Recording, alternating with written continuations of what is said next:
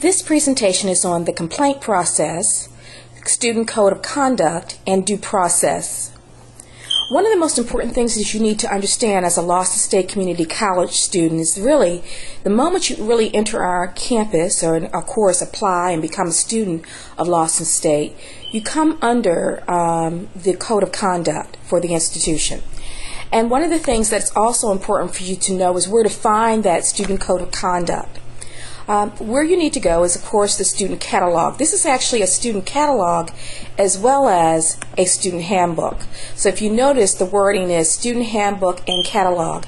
And as you can see, this will expire, not the rules, but this book will expire in 2011, and a new book will come out in 2000 for the 2011, 12, and 12 and 13. So we have a catalog and handbook every year. The important thing for you to be aware of is that regardless of what year it is, you fall within the rules and regulations that I'm explaining and outlining for you today.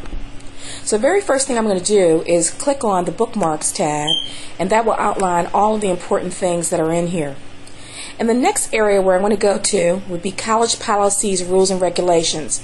Now, one of the things that's important for you to note is that we don't expect you to, read everything that's in the handbook and catalog as, every day. But what you need to do is make sure you're aware of what's in the catalog, and as things come up, you need to refer back to the catalog. For instance, if you have a question about the dress code, you fall under the dress code policy, and it's incumbent upon you to read the dress code policy.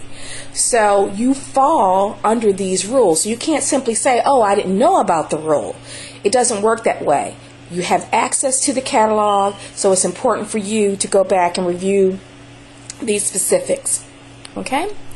The very first thing that I want to talk to you about is following proper channels of communication. And one of the things that's very important is that, of course, Lawson State wants you to be able to express any concerns, your opinions about things, or you may have to submit a grievance, as you can see up here. And the student handbook will outline for you how do you go about doing that. The most important thing that you need to be aware of is that you need to follow the proper channels of communication when voicing any concerns. And if you notice, there's a hierarchy of how you're supposed to do things. You never just want to walk into the president's office and issue a complaint. That's improper, because we have all of these different chains of commands, channels of communication that you need to follow. If it's an issue with an instructor, you need to first speak with the instructor privately. It is improper to air your concerns in front of the entire class in a boisterous way. That is improper.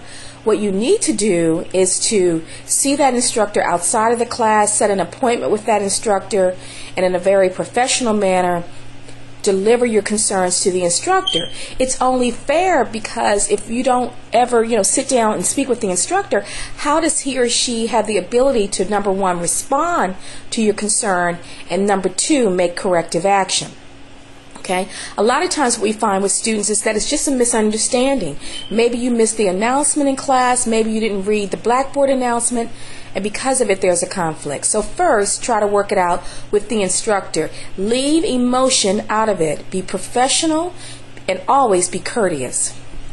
If you meet with the instructor and you're still not satisfied with the end result, all instructors have a division chair, or what we call a department chair. So your next task is to talk to the department chair who is responsible for that particular unit. Okay?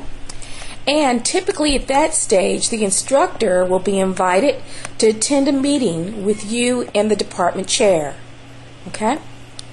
After that, after the meeting with the department chair and the instructor, if you're still dissatisfied, then you need to contact the third person, which is the associate dean. This can be an associate dean or the assistant dean. Okay? And at that point, the associate dean, the division chair, and the instructor will all get together and meet. Okay?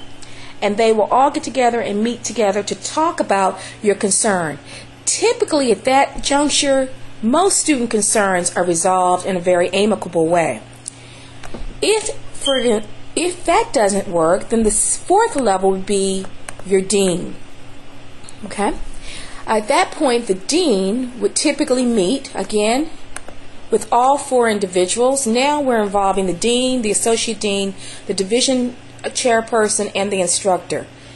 And if those 4 individuals typically would get together with the student, sometimes the student likes to bring a parent, that's also fine, but it's up to the student, you don't have to. And then we talk and work out the problem. It is very rare for things not to work out on that level. The only time we're going to involve the vice president is when you feel the student still is dissatisfied after meeting with the dean, the associate dean, the department chair, and the instructor. And then you can involve the vice president of instruction. It is very, very, very, very, I'm stressing this, rare to involve the president in an instructional issue. And again, what's important for students to understand is that you do need to follow the proper channel of communication in order to resolve conflicts. Okay. Now I'm going to scroll down. As you can see, you can always reference this information. I'm going to scroll down to talk about the next issue that you need to be aware of. I'm going to briefly talk about children on campus. This has come up quite a lot at our institution, so I do want to highlight it today. One of the things that you need to understand is that this is a college campus, and that the policy as it relates to children on campus is very clear on the campus of Lawson State. I'm going to read a couple sentences here. In order to maintain the proper environment for the effective delivery of college-level instruction, students are not permitted to bring children to classrooms, labs, or shops at Lawson State Community College, nor should students leave unattended children in any building or in any grounds of the college at any time. From time to time, activities that minor children may be invited to attend are scheduled at Lawson State. So what you have to understand is that that policy does exist, and it's extremely important that you not bring children on campus, particularly bringing them into a classroom or a lab in a classroom setting is inappropriate. Okay. All right, I'm going to scroll over here if you look. Next, I want to talk to you about the no discrimination, no harassment policy. One of the things you just need to be aware of is that you should always feel comfortable on campus, and we have a very, very stern no discrimination and no harassment policy that, again, I'm not going to read all this to you, but you need to be aware of it. I would encourage you to read this policy. As I was saying, we don't expect you to read this whole book, but certain things in this particular handbook you should be aware of, and the no discrimination and no harassment policy is one of those areas. You should always feel comfortable on campus. Now, sexual harassment, or it could just be harassment of any kind. It could be someone bullying you on campus, which is very rare, but if it happens, it needs to be reported, and it will not be tolerated. If someone is making you feel uncomfortable on this campus in any way, it could be from a sexual nature or a physical assault nature, you need to report such incidences immediately to you can report them to a teacher, just any employee at the campus, a teacher, an advisor, the police department, and we will handle it immediately. But there are particular policies that govern your protection on campus. If you notice down here, how to report instances of alleged discrimination or harassment, that'll get into more of the details, and it's actually giving you phone numbers and things like that. Okay, you can follow that policy. We also talk about how the college will investigate complaints. We investigate such complaints immediately, and you should never have to worry about retaliation of reporting of an incident. Now, let's talk about the Student Code of Conduct, which is extremely important. As a student of Lawson State, you fall under a series of Code of Conduct issues. The first one I want to talk to you about is college documents and policies. And if you notice under college documents and policies, let's look at the first one, furnishing false or misleading information and or forgery, altering or misusing college documents. Let's say that you are completing a form that requires a teacher's signature of some sort. and you decide you can't find the teacher for a while, so you decide just to put their name and sign their name for them. Well, that falls under student code of conduct, and you can actually be disciplined for that type of behavior on campus. So if you notice, there's all types of issues here: disclosing records and files, misusing college computers, going into our computers and changing settings and things like that, manipulating, using them for improper use, writing insufficient fund checks, things like that. You can see here they all fall under that.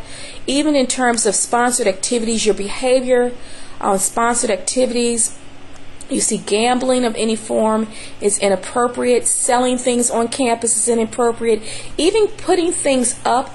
You know, like sometimes I walk around campus and I see students putting up advertisements on campus. Those things have to be approved. They all fall under various policies. If we go under college and personal property, defacing or damaging or destroying college property, stealing property from the college, eating and drinking in unauthorized areas, especially in classrooms, shops, and laboratories. So a lot of students aren't aware that there's a policy about eating and drinking in class. So, I mean, these are things, as I was telling you, that you would not necessarily know, but it's important for you to be aware that you fall under that. This one deals with college instruction in terms of your behavior, in terms of what's going on in the classroom, preventing or attempting to prevent a student from entering or exiting a classroom or faculty or administration, failing to obey directions of a faculty, administrator, or security officer in situations relating to the regular operation of college. So this is important in that. So this, I want to stop here because oftentimes students believe, well, you know, I'm an adult. I'm an adult. Yes, you are an adult, and we respect you as an adult, but you have to understand that just like in any institution, faculty, administration, and security officers, they are the individuals who are in charge and who are managing and running the institution. So it does fall under the disciplinary code of conduct to obey the directions of faculty, administrators, and security. Firearms, drugs, and alcohol are not permitted on campus, which I'm sure you are already aware of. And then we talk about down here definitions of disciplinary actions. One of the things that you need to be aware of is that if in fact you're found to be in contrast to the code of conduct, that means that you have violated a code of conduct, there is a process in which the college will take you through. And so this area is talking about the different things that can happen to discipline you. There's a warning. You can be put on probation, as you can see right here. You can be immediately suspended from the institution. Okay? And you can be suspended from the institution for a period of time, or you could actually, which is the most severe, be dismissed from the institution, which is a severe penalty. However, before any such penalty can be placed on a student, you have rights, and they're called due process rights. So let's read this. The college recognizes the right of both substantive and procedural due process in any matter involving a student misconduct violation. A student is entitled to a notice, a hearing, and an explanation before receiving a suspension or expulsion from college. So before we can suspend you or expel you from this institution, you will be entitled to go through what we call a due process hearing. There is such a thing as a penalty without hearing. Let's take a look at that. In the event a student wishes to waive the right to a formal hearing or makes voluntary written confession of the allegation and waives the right to a hearing, the violation may be administratively disposed, and that means that you can waive your right to that. So in this section of the catalog, as you can see, it's walking you through the formal hearing process, okay, and all of the due process procedures. Here we have a student grievance procedure. That means if you want to file a grievance, you need to follow, and that is a formal complaint. A grievance is a formal complaint. Okay? You would need to follow. Notice how it says step 1. It's going to go step 2, step 3. As you can see, you need to follow this process to the letter.